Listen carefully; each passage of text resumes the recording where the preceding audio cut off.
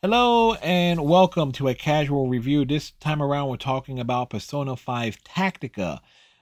We've played this game back in November of 2023. In fact, the time I'm recording this, it's in the early December, hence why my Christmas tree is up in a video that you're probably seeing in like late February, early March of 2024. Right? It's like that's how far in advance I try to record things. As soon as I finish a game, I am recording my thoughts and my for to give y'all my opinions and everything here. So, Persona 5 Tactica. This is a game I broke a standing rule for, in which I never, 99 times out of 100, I never play a game day one of release.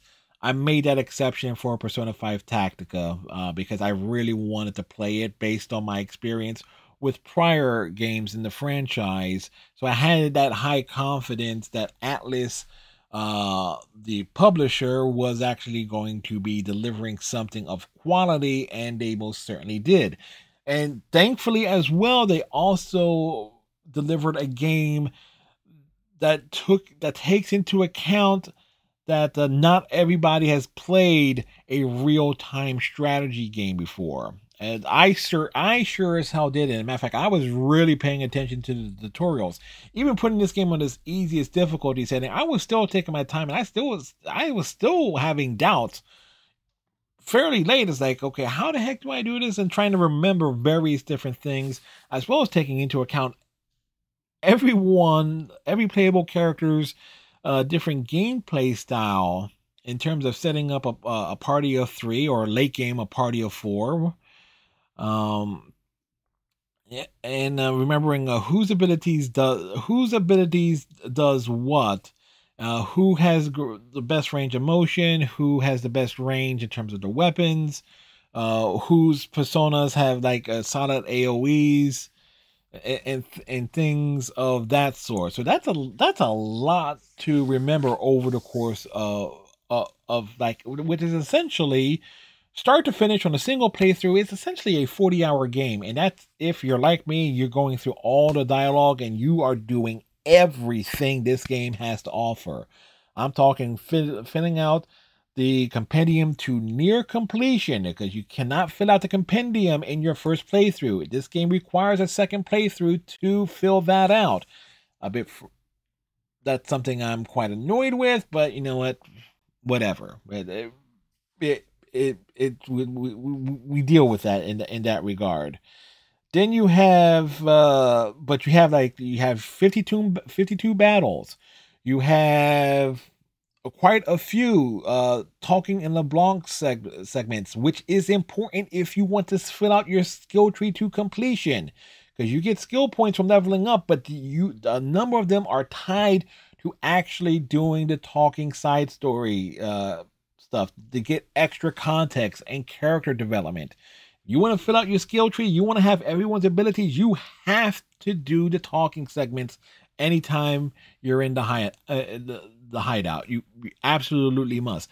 Then on top of that, you have 13 specialized quests, some that require you to master the abilities that you are using over the course of the game, such as defeating every enemy in a single turn. So you have to know how to set up for like a huge all-out attack, which involves positioning your 3 party members in a triangle that would incorporate every enemy on the field, or completing the battle in a set number of turns, or getting an object moved along from point A to point B in a limited amount of time. So again, and a lot of these mechanics are introduced over the course of the main game, so you don't get thrown into those side quests straight away. But again, you have to do those side quests because to unlock everyone's final ability on their skill tree, you have to do all the side quests, do all these specialty quests, in particular the final 3 that are tied to Lavenza's challenges, and where you cannot select your party fully that you are locked into using a certain combination of characters.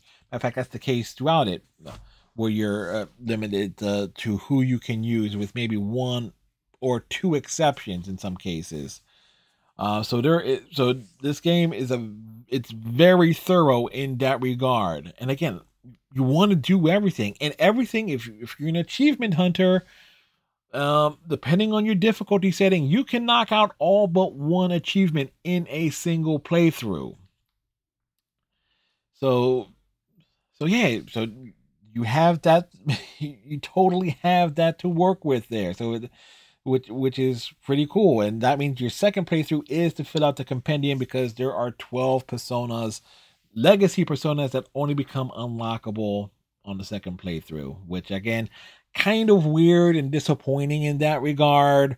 But considering how I feel about this game, it's like I don't mind that, because I really do want to play it again. It's like that's my general feeling of it. Matter of fact, it's like I have it penciled in to be a game I would play in 2024. It was like it's that I definitely would replay again to get to get that last achievement.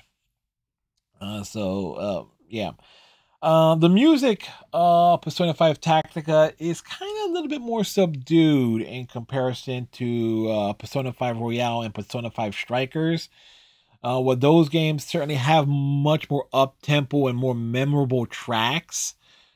Matter of fact, there is no familiar tunes from either of those games. You get no variants on River in the Desert, and no, for example, it's like this game has all original music, and it's a little more downplayed. I'm guessing as to it not to feel as frantic or as hectic, as in the moment as it would in those two other games, as it ties into Persona 5. I would say the music in P5T is more geared to not distract you. It's to let you, like, give you something to bop and jam along to, but at the same time, it's not to like take away from you contemplating your decision making. So it's like, so it's and I didn't adjust the music volumes at all, but there are some banger tracks. The boss tracks are all particularly good. In terms of the story of it, which I would feel is this game's probably its greatest strength. Much like Persona 5, Persona 4 Arena and Arena Ultimax, which is really the story of Labris. This game is essentially the story of Toshiro, a member of the Japanese Diet, who is called up. He's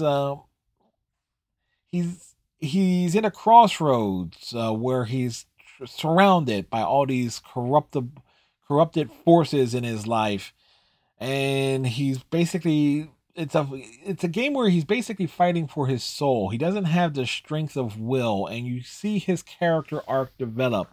Much like Labris, he has to confront his own inner personal demons to become the person he should be. So it's a very nice story, and a lot of it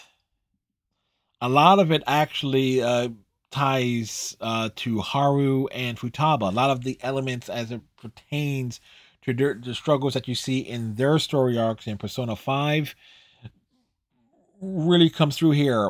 An, Makoto, and Ryuji, and as well as Morgana, really don't have like that things that you can relate to. Can relate to Toshiro. Matter of fact, it's Futaba who actually has the things that most connect there, considering if you're like, most people consider Futaba's story arc to be the best one in Persona 5 because of everything involving her mother and things of that sort. Ramp up the emotional intensity with that with Toshiro. And as folks know, I lost my mom in January of 2023, and so seeing Toshiro's story play out, and you got a lot of that survivor's guilt and everything associated with that. So it's like so this game hits a particular emotional chord for me. Straight out there. So again, matter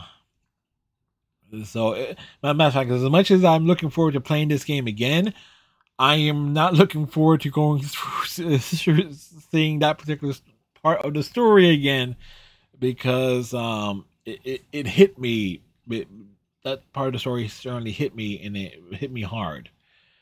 In terms of recommendations, this gets my high marks for recommending. I've seen people who are more familiar with Persona 5 with tactic style real time turn-based strategy games play it, and they were certainly having a great time with it.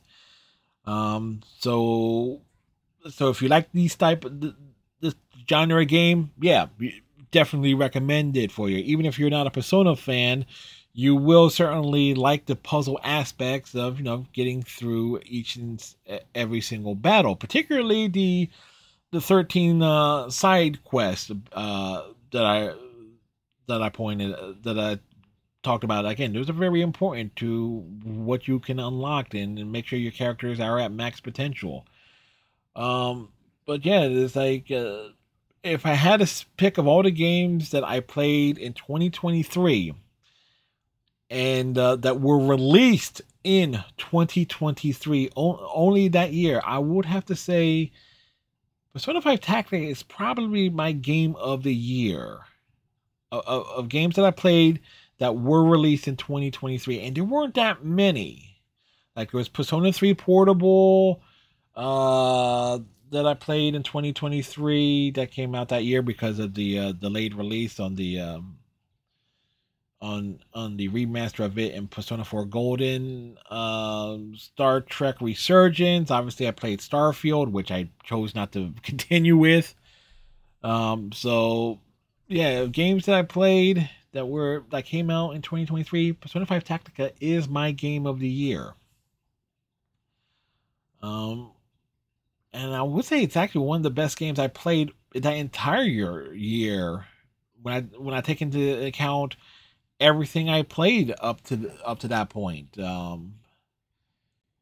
it's again high marks. It's a great little game.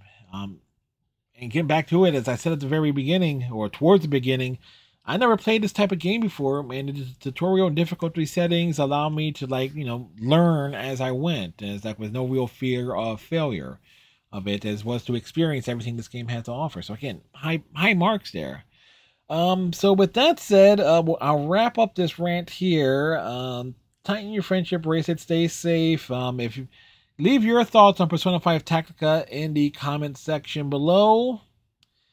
And we'll see you next time on this pokey little YouTube channel of mine, whenever that may be. Bye.